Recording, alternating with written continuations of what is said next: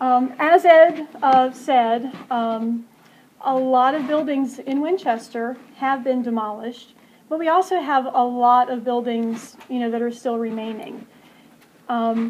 Really, where you start to see the demolitions come into play in Winchester is about 1920. That's where you start seeing the demolitions, not just to replace like a single house for a single house, but you start seeing either like subdivisions, parking lots, or taking down an old house to put in brand new construction. So I've kind of organized this in 3 sections. One large house demolished for subdivisions, a house demolished for modern construction, and then obviously the worst is a house demolished for a parking lot. So let's get started.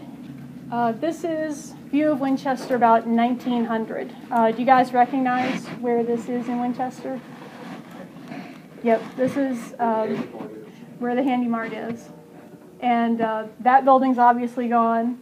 The building opposite it is a parking lot now. That house actually was not intentionally demolished. It blew up in a gas explosion. And then up here in this corner, that house, does anybody recognize that house? That tower? Yes, that is Angerona, the poorhouse of Winchester, and later female academies. This picture was taken, as you can see, from the Winchester Inn. And that building looked like this. So this building was originally, if you can believe it, this was also a replacement of an older building that was here. This was originally Aspen Hill. This is where Bushrod Taylor of the Taylor Hotel used to live. And in about 1890, 1891, Judge Hanley was convinced that basically a resort hotel in Winchester would be more advantageous to Winchester's economy than his idea to have a park. Unfortunately, his idea to have a hotel really was not the prosperous economic idea that he thought it was going to be. And the hotel remained empty until 1900. It was empty for 10 years. They got someone to take over the hotel, and the lessee abandoned it in just a couple months. And after that, it was used for a school for a little while. But this building, as you can see, was then demolished in 1919. And that's what's here now. As you can see, this is basically the subdivision on Lee Street and up farther on the hill where the hospital is.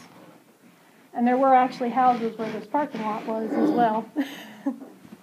Old hospital. Old hospital, yep. All right. 307 South Washington Street. If you were one of the few people who were able to go to the Holiday House Tour last year, you might have heard about Judge Parker. He owned a good deal of land on Washington Street. And if you know where, how Thornhill sits on its lot, the next block up, Judge Parker's house was also kind of in the middle of that entire block. So after he passed away, his house was demolished to put in several more houses in that block. And what was interesting about this house is that it was reportedly designed by Thomas Jefferson. And you might be wondering, well, okay, who's Judge Parker? He was the judge at John Brown's trial. And as you can see, today, approximately in the middle of 2 houses.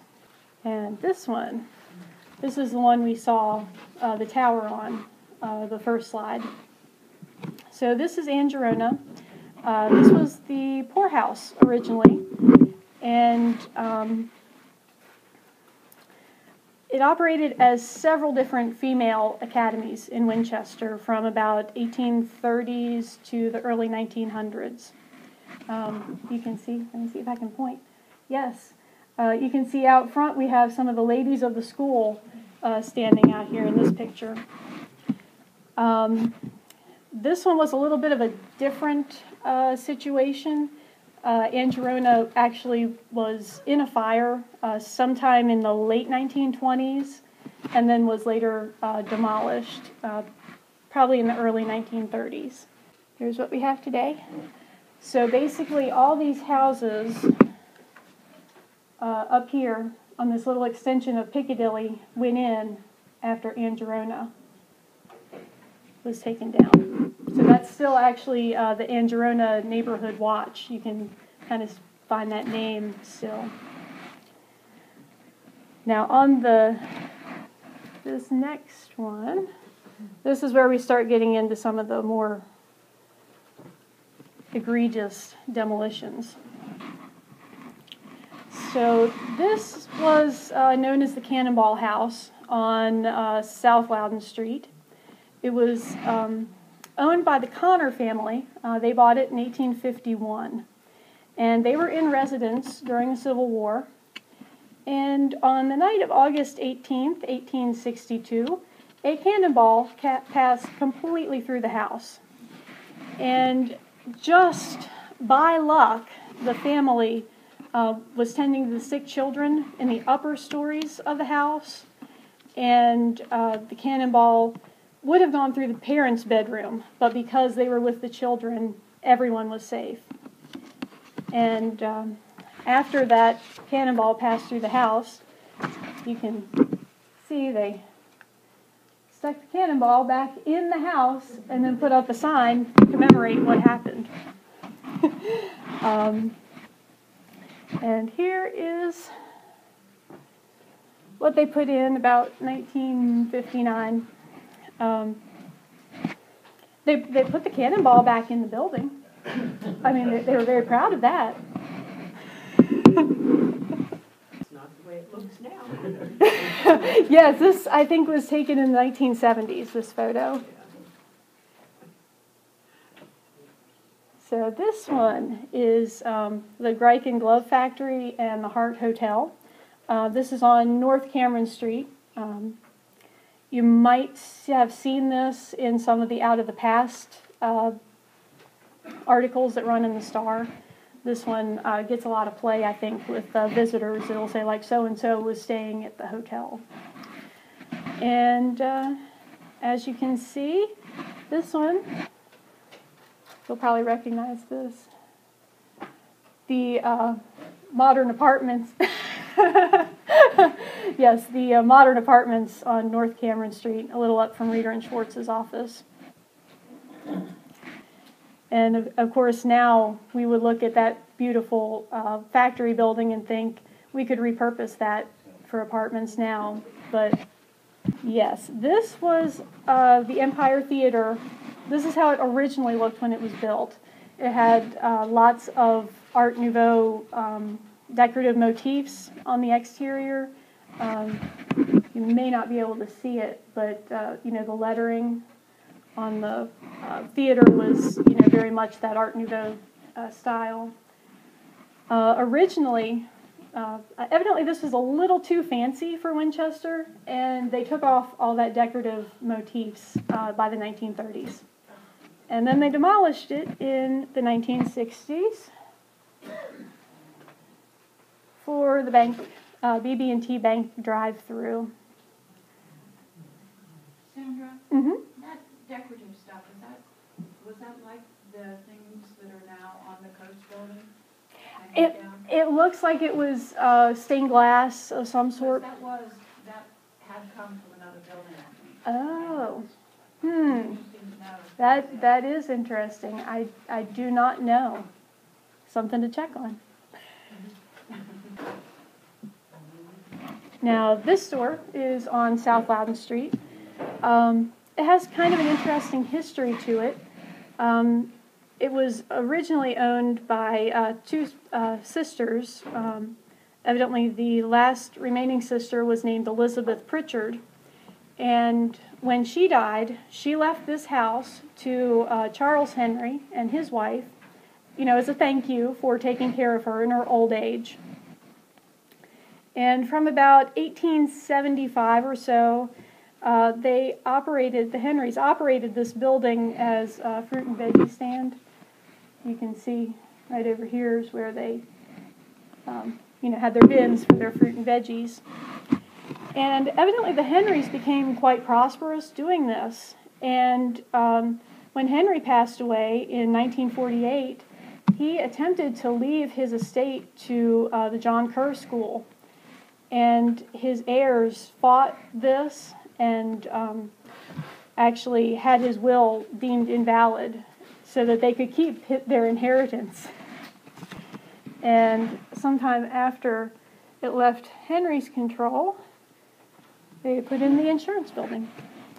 It says 52. So probably about the time they got the will settled and down with the house. Yeah, you guys recognize this one. This one makes the rounds on Facebook quite a lot.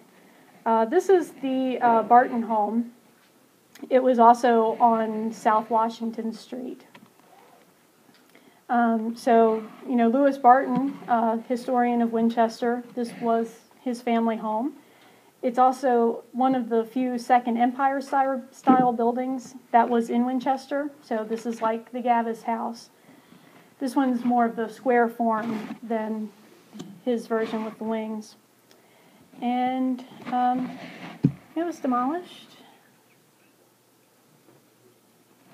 for the church. So I don't have the church in here also, but there was that Braddock Street Church used to face on Braddock Street. And as you can see in the 1960s, they tore down the old church, rebuilt here, which also took out the Barton house. And I think it was just those two buildings that the church took down. But that was quite a loss on that corner. Of course, that's probably a contributing structure now.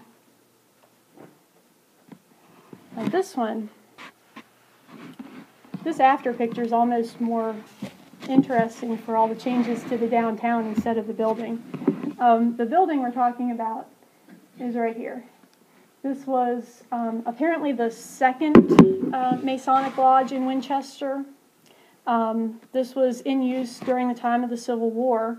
So if you might have seen in some of the histories about McKinley becoming a Mason in Winchester, this is the building that was in use. So this is where he was made a Mason. And as you can see, it's already starting to be demolished in this picture. And in the after, it was a bank. I think it was in drive-through originally, and now I think it's an ATM. Here's another one with a Civil War connection. This is the Kent Street Presbyterian Church. You guys recognize where this is? Yep, where the star is. This building was built about 1838 to 1839. The Presbyterian Church had a falling out. The congregation split. Half left the church and started their own on Kent Street. And they were here until about 1900, when it was converted to a steam laundry, and then there was a garage in here. And then in 1937, it was torn down and started building. That one's not. It's more sad for the loss of the history in that building because, again, if you've done your Civil War research, that was a church where Stonewall Jackson worshipped during his time in Winchester. All right, you guys recognize this one. This is called the Piccadilly Apartments. You can kind of see. I think on that handout map you have, there's Mrs. Hopkins lived here in the 1870s, if you find it, and then right before it was torn down, it was Mrs. Frank Buckley, who apparently owned it. I don't have any other information on that, but here's another building that could have easily been adapted for what went in next. Ooh. that one, yeah, Social Security building. It's right across from the Colonial Arts and Crafts building. So that I think was more of a loss for that street, just to have that block of a building right across the front. Okay, Betty Dandridge. Who knows what that name means? Yes. She was his daughter. Evidently, her mother was a semi-invalid, and during the time that Zachary Taylor was in the White House, she was the hostess for the White House. And I have a little quote of, basically what a wonderful hostess she was. She became widely acquainted with noted men and women during her brief but brilliant regime in the White House, and she was known far and wide as a young woman of rare fascination and beautiful character. It was regarded as a high honor to be asked to one of her entertainments. So, of course, we can't keep that house. This is where Winchester Printers was. I have one note that said it may have been a parking lot initially, but the Winchester Printers building must have gone in very soon after the house was demolished. Now this one, I don't think you will have seen this photo before. This was one that PHW used back in about 1963 when we were getting started as an example of, this was a bad idea to tear this house down. This was the Hollis house. It was on the corner of Cork and Kent Street, so where the Sheets is now. This house was built about 1830, and Charles Hollis was a tanner, and he possibly operated at least one, maybe both of the tan yards that were on that corner of Kent Street. And I had to use the old photo. So that was actually what that looked like before the Sheets got in there. And that was, I believe it was an Atlantic. It's Bo's Belly Barn. Bo's Belly Barn, yeah. Which is much more.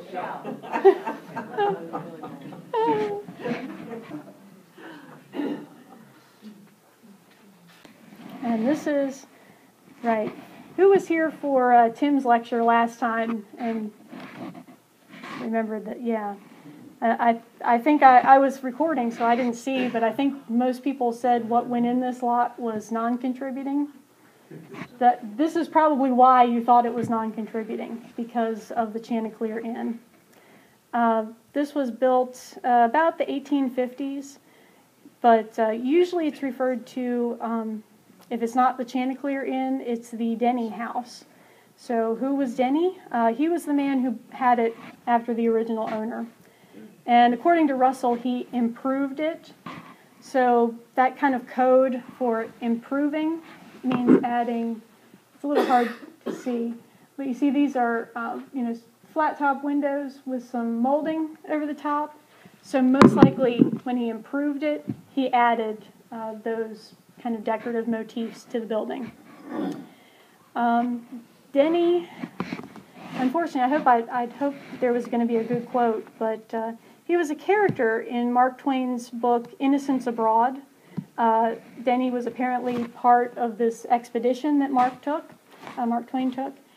And he's mentioned, I think it's chapter 32, he finds some grapes. Unfortunately, that was all he did. And I was surprised. That book, which I had never heard of before I started researching this, was Mark Twain's bestseller during his lifetime, and it was the best-selling travel book of its era. Now, here's where we really, let me show you what was there afterwards. So this is the bank building that in Tim's lecture last month. That is a contributing building now, but I'm sure everyone who said that's not contributing is because you were thinking of the Chanticleer and what was lost. I was very happy to find this little photo. Obviously, it was from a newspaper, but this is another one that PHW used back about 1963 when we were getting started. This was, just a little vernacular stone house, but it was used by Dr. Baldwin. You may, if you're familiar with Mary Baldwin College, he was, I believe, her father or her grandfather. That was that connection.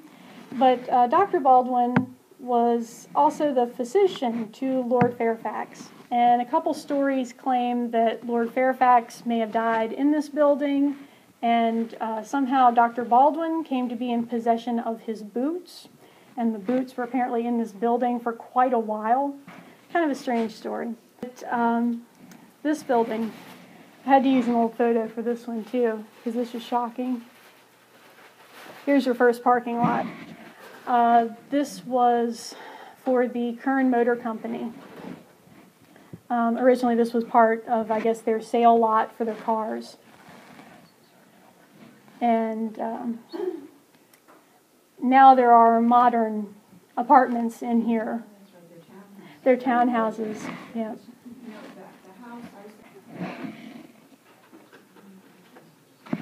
So this is another building I was happy to find in that newspaper article from 1963.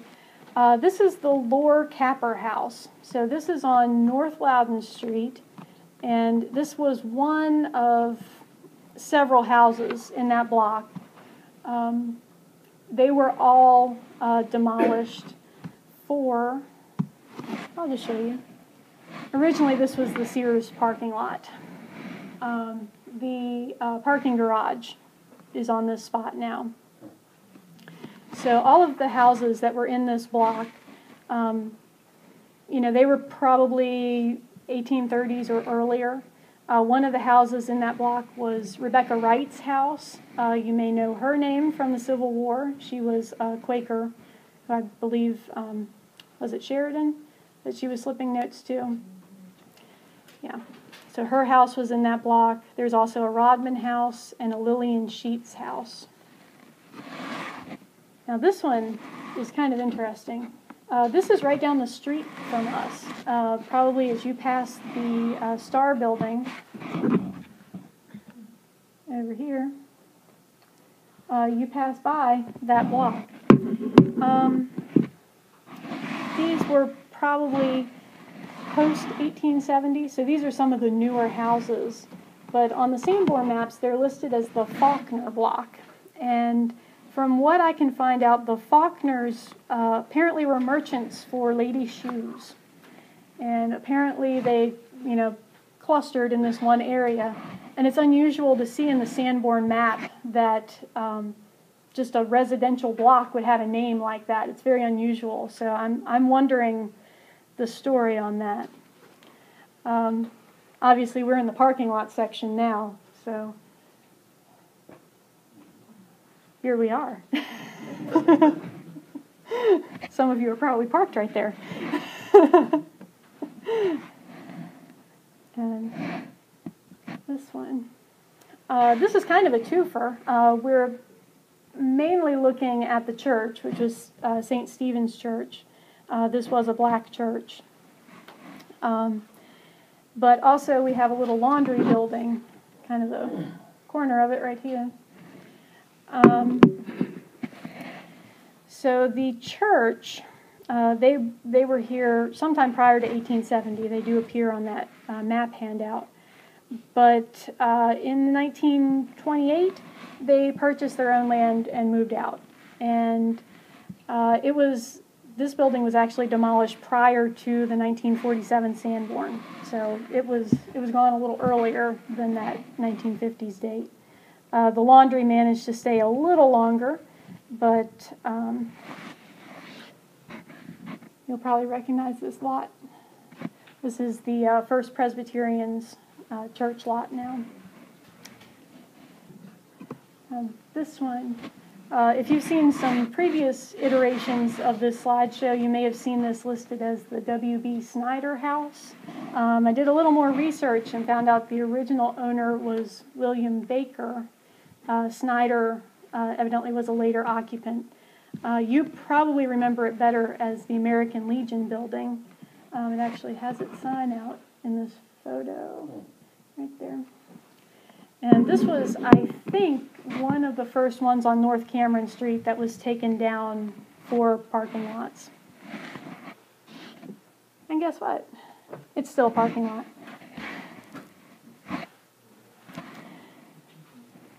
I don't have a lot of information on this one, but as you can see, this is on North Braddock Street. So orient yourself. Basically, where I'm standing is the corner of Braddock and Boscawen Street. Over here, right here, we have the little corner of a filling station, and then boop, boop, two houses. The one we're actually looking at is the Stone House. This was owned by the Pfeiffer family, and it was, you know what's coming, parking lot. Now this poor little house. I think PHW may have had a hand in accidentally demolishing this house sooner than it would normally have been demolished. We had marked this on our 1966 list of buildings and said that this one was worthy of preservation. And apparently right after we said, this house, we should save this house, it was demolished. And it's still just a grassy lot. And this one, you probably recognize what's in the background there. That's the George Washington Hotel, just a little bit farther down the road from us. This was the home of Mary Greenhow Lee. She was a Civil War diarist. So basically, this was the house she was living in as she was recording her diary. And, you know, we have to have more parking spaces. I mean, what is that, like 12 spaces? Gotta have it.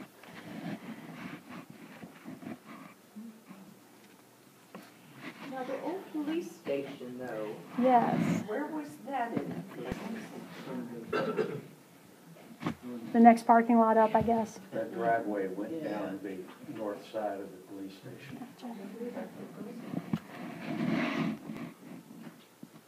There's boxwoods in that previous photo. I feel like some old boxwoods.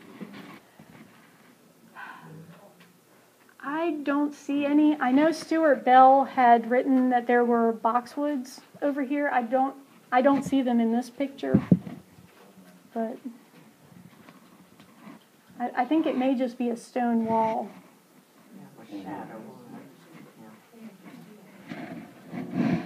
And you knew I had to end with this one. So this is the Conrad House. And this was the straw that broke the camel's back for preservation in Winchester. After losing all of those previous buildings, this was the one that had the most history. It was one of the oldest. You may be able to see on your handout, there was kind of a northern wing to the back that looked very similar to Dr. Baldwin's office. So that was the oldest portion of that house, about 1750.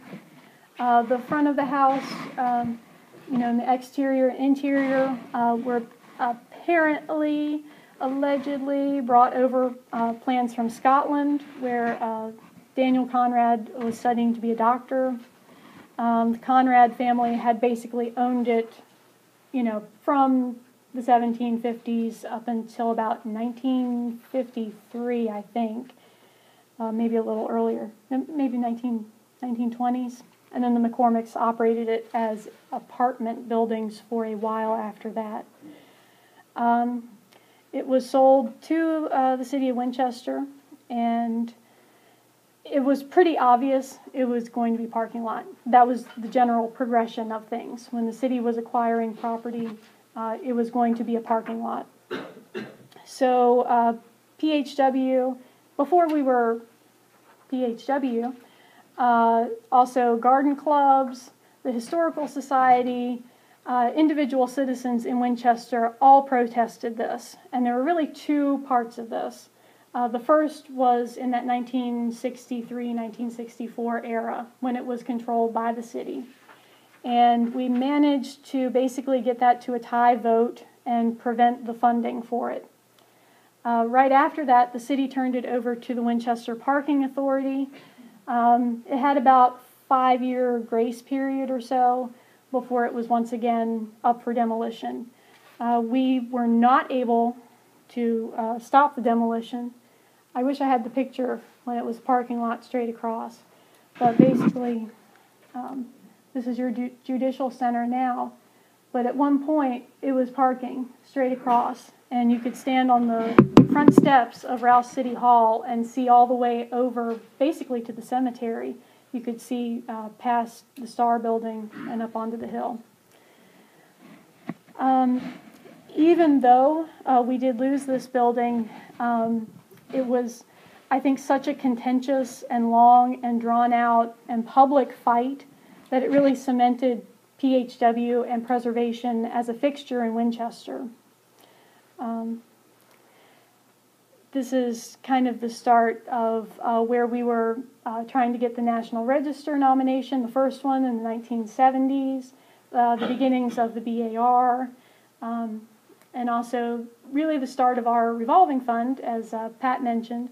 We started buying these kinds of endangered properties because we were told by City Council when we tried to save the Conrad House, if you don't buy them, you might as well face it, they're going to be lost.